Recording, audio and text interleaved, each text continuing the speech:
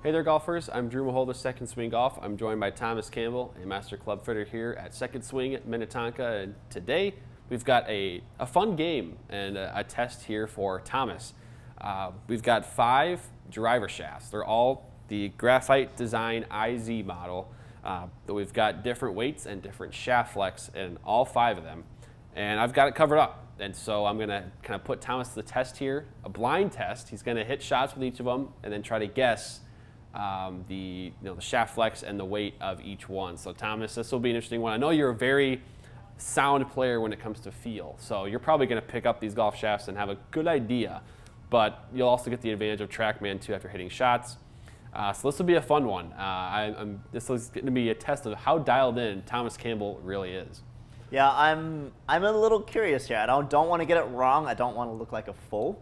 So I'm definitely excited to test this and see if I can get this right. So we've got a fun test. We've got 5 different weighted, different flex shafts, premium golf shafts too. So the Tour AD IZ is probably one of the most played Tour shafts on tour. So I'm excited to kind of test this with the TaylorMade Sim Max head 9 degrees. The reason I chose this head is a little bit easier for us to adjust with TaylorMade with our all-fit adapter. So just a little easier for me to change these premium shafts around. Gotcha. And so the 5 shafts that we'll be testing should kind of go, we'll start kind of in order from the most flexible to the least flexible. So just so you guys are aware of which ones are being tested, and Thomas will not know the shafts that he's being hit or is hitting at each time. So from the most flexible to the least flexible, we've got the IZ4 regular, kind of your senior flex type, then an IZ5 regular, IZ5 stiff, IZ7 stiff, and then an IZ8 extra stiff. So kind of going up the ladder there from least flexible to most flexible and kind of your lightest to heaviest. So 5 shaft models for our test today. And then of course we'll also see the differences probably on Trackman of why the shaft flex matters. And so maybe golfers will take a look at their current clubs. Maybe they'll see, hey, my shaft is not right for my game. Maybe you want to trade those clubs in via secondswing.com or one of the store locations like Minnetonka and maybe get a golf club in your bag that is right for your swing. So Thomas, you ready to do this? Ready to do it. Okay, Thomas, you've got shaft number 1. You're already kind of testing the flex a little bit there. What do you feel before hitting right now? What would you guess before hitting any shots? This one feels like it's like on the lighter end of the range. Okay. Lighter end of the range. Yeah. Okay. All right. Maybe not the absolute lightest, but it feels like it's. If I was going to guess right off the bat, it feels like maybe like the R1 or the like 50-gram stiff shaft or maybe like a regular shaft. Okay. Yeah. All right. That's my first impression. We'll hit some shots and we'll see how they all compare. All right. So let's see it. Feels light, that's for sure. The takeaway was all over the place.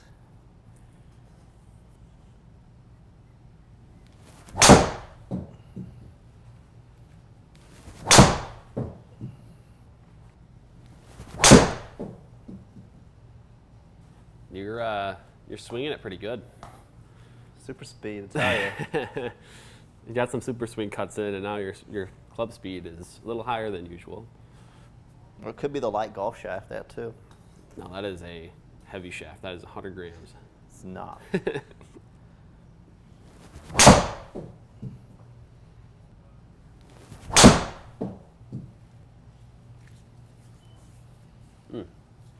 $299 carry. Come on, it's rough. All right. Well, Thomas, we've got 5 shots. I know you made some comments in between shots that you felt this was a lighter golf shaft. And based on what I saw in the shots, you had a lot more, it was more volatile in terms of the direction. So you're telling me I'm right? Maybe. We'll find out at the end. We'll find out at the end from all the guesses. But I mean, your dispersion here is wider, more. Well, there's longer east to west. We'll say it that way than usually from you. And I'll also note that your distance and your club speed a little higher than maybe used to seeing. So you may be onto something about the lighter golf shaft thing. All right. I'm going to stick with, right off the bat, still kind of maybe like the 5S. That's just done. That's just, yeah, whatever I'm at right now. Okay. All right. It might be right. It might be wrong. We'll get to the next golf shaft here. Okay. Thomas, you've got the second shaft that we're going to do for this blind test. And very first brief impression, what do you feel? I'm going to say more flexible than the shaft before. Okay. That's just off the bat. Okay. Yeah. So it could be like the senior shaft, or A-flex shaft, or it could be like the regular shaft. Is what I would guess. All right. Okay.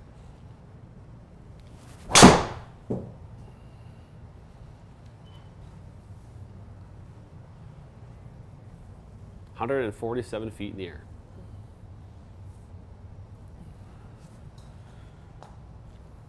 It's definitely light.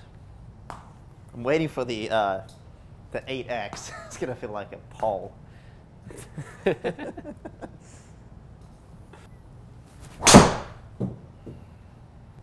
little higher and a little spinnier.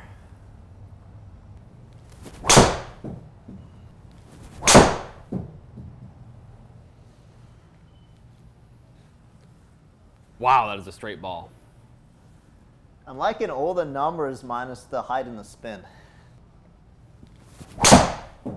Might be a little right. Well, Thomas, we've got some numbers here from both. The second shaft gave you more club speed, more spin, and a higher peak trajectory. So I know you mentioned right away it felt maybe more flexible. Those numbers would indicate that could be true.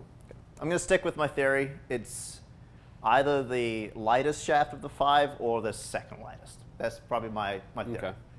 All right. Yeah. We'll see if there's anything more flexible in this, but this is a little bit more flexible than the shaft before. That's my theory. Okay. All right. Well, let's get to the third shaft now on the test here. Okay. All right, Thomas, you got the third one there. What does this feel like? Now I'm lost. It seems awfully similar to shaft number 1. Okay. That's yeah, we'll hit some swings and see. God, now I'm... All right. I can't even remember the weights on everything. All I know is one that... I may have purposefully tried to confuse you a little bit with the first 3.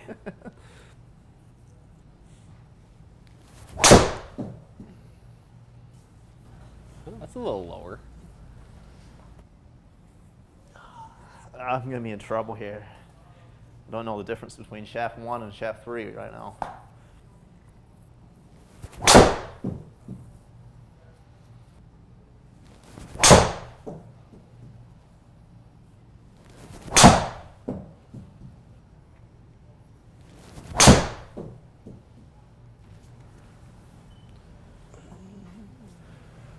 All right. Well, Thomas, are you still a little confused, or maybe do you have more of an idea after hitting 5 shots?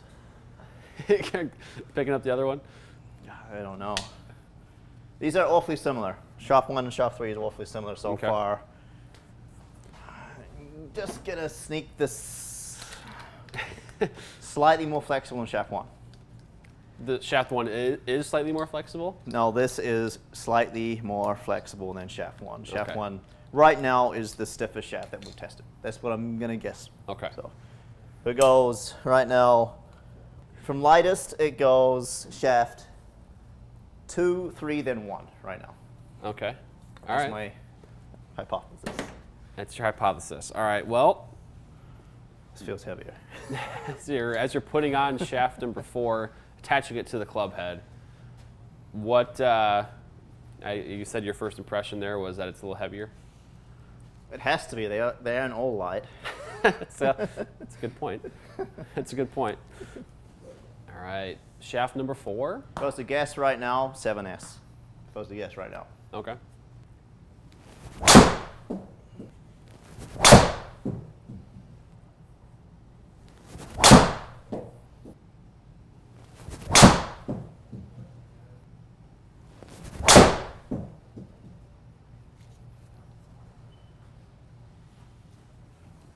All right, 5 shots with shaft number 4. Wanted to just look at this briefly, see if there's anything you can take away from these numbers. I think one thing, club speed on the right there, you can see maybe some differences, but you know, maybe that was the slowest swing speed you had so far with that one. But you still thinking maybe on the heavier side for that one? Heaviest one I've hit so far. Okay. Yeah. Well, let's get to the final shaft here, then we'll see how accurate you are. Okay, so Thomas, you've got the final golf shaft of the test. How does that feel compared to maybe the last one, or I guess any of the last 4? I think I'm going to retract my initial claim when I first picked up shaft 4. I feel like shaft 4 might now be the heaviest one. Okay. Yeah, that's just my, this one just felt just a little bit lighter than shaft 4. Okay. Yeah. All right. Yep. Let's So see. I'm going to guess this is maybe 7S. Okay. now.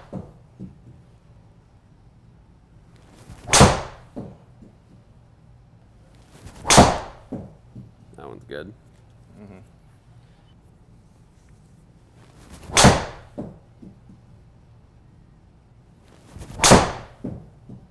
Did that well.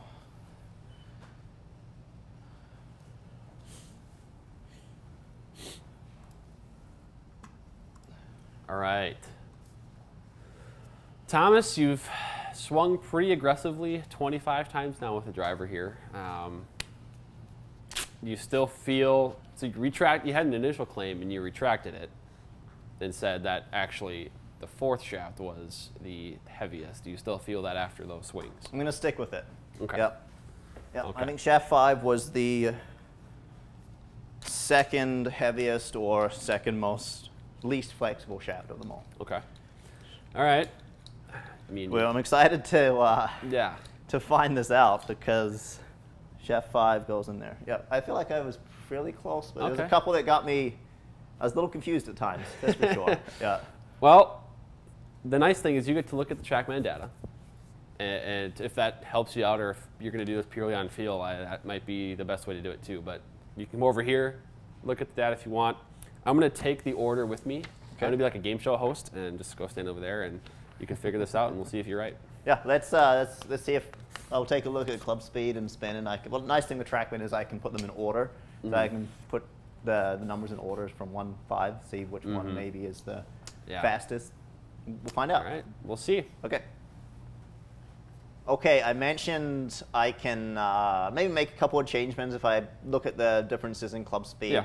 So the nice thing with Trackman is I can click up here and rank them from club speed through. So I'm going to stick with my initial claim that shaft 4 is the heaviest. Yeah. So shaft 4 was the 8X? IZ8X. Okay. So you've got that one. You're 1 for 1 there. Okay. Ding, ding, ding. So I'm safe there. Shaft 2 was, I'm going to stick with shaft 2 was the lightest.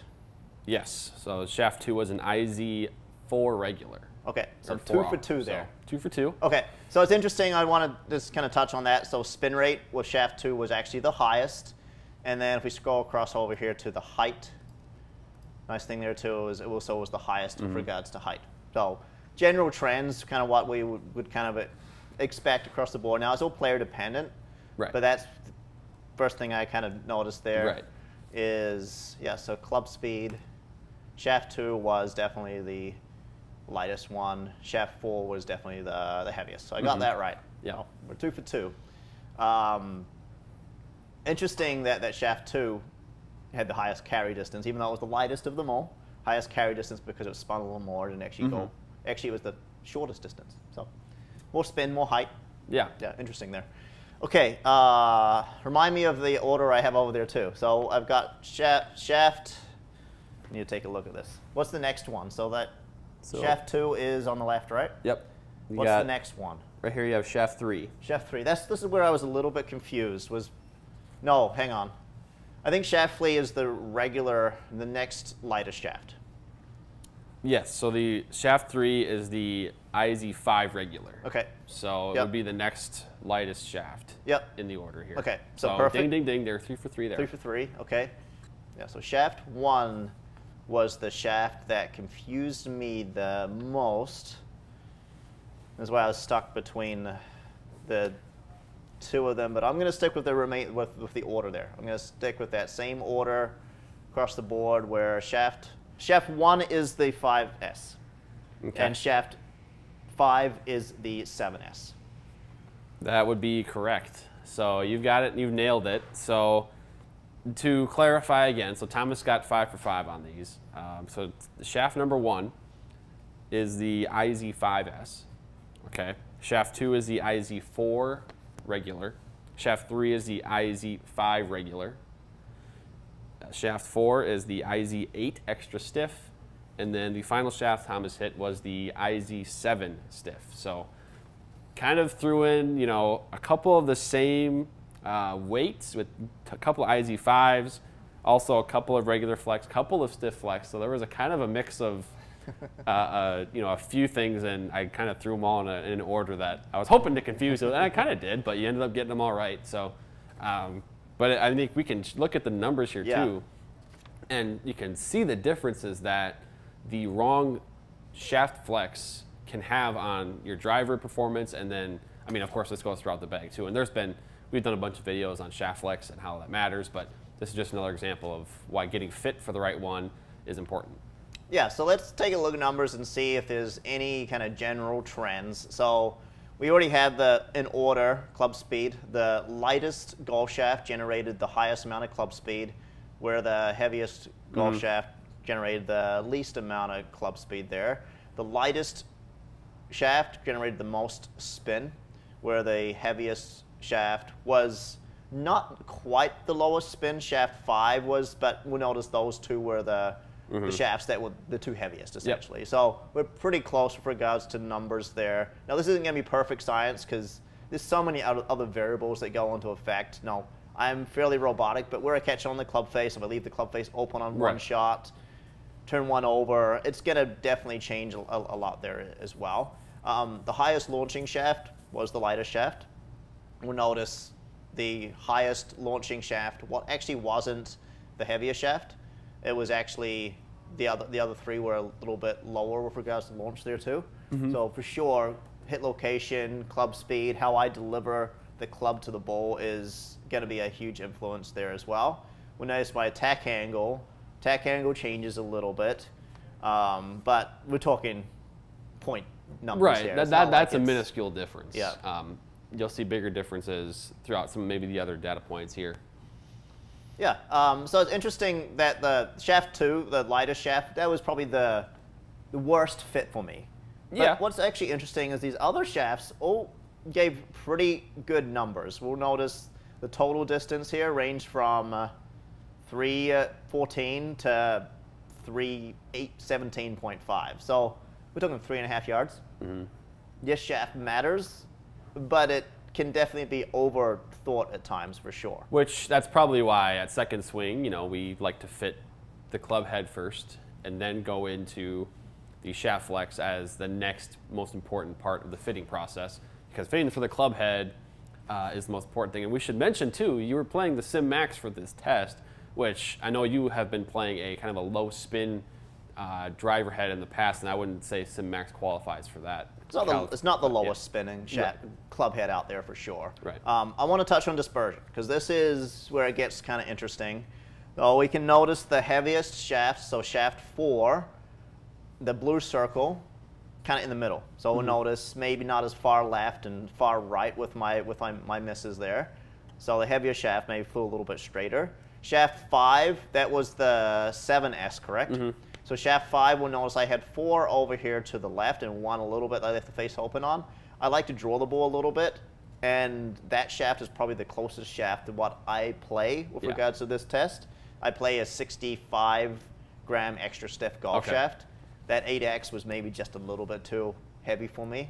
So it generated my kind of ball flight that I like there as well. If we look at other numbers, so we look at shaft 1, this white circle, a little bit larger. Shaft 3, you can see just kind of slow general trends with regards to dispersion there as well. So the two shafts that fit me best kind of had the smallest dispersion pattern. Yep, Yep. that's what I mean. That's what you're going for with the shaft, is kind of dialing in after you get the club head, kind of dial in the dispersion just a little bit more to what will fit you the best. And so, I think that's kind of the next part here for golfers out there that are maybe realizing now that their shaft isn't quite fit for them, whether it's in the driver, whether it's in the irons. You can either trade those clubs in at Second Swing via secondswing.com or in the stores, and talk to one of our team members, and they're going to get them set up with the shaft flex that's right for them. And then it also could just be a whole new club fitting. Get the club head first and then dive into the shaft. But either way, these things matter, and they will change the performance on the golf course. Yeah, this was a really fun test to kind of. Yeah. I'm glad I got it right because I didn't want to look like a fool. So I'm glad I got it. I'm glad I got it right. I could definitely notice a difference from the lightest to the heaviest shaft, but in between there were definitely some challenges that. Right. I'm glad I got it correct, but it was a little bit more challenging than I thought it might have been. So. Yeah, I mean, you were pretty solid right off the bat with the feel, just by feeling the golf shafts right away. But then you kind of looked into the numbers, and it sort of confirmed what you were, your instincts told you right away. But golfers, if you like this video, give us a like on YouTube and subscribe to our channel. These type of fun tests, we like to put them together for you. So subscribe to our channel. We got a lot more coming for you here in the future. Thomas, thanks for putting together 25 solid driver swings and playing along with the test with us. Yep, not a problem.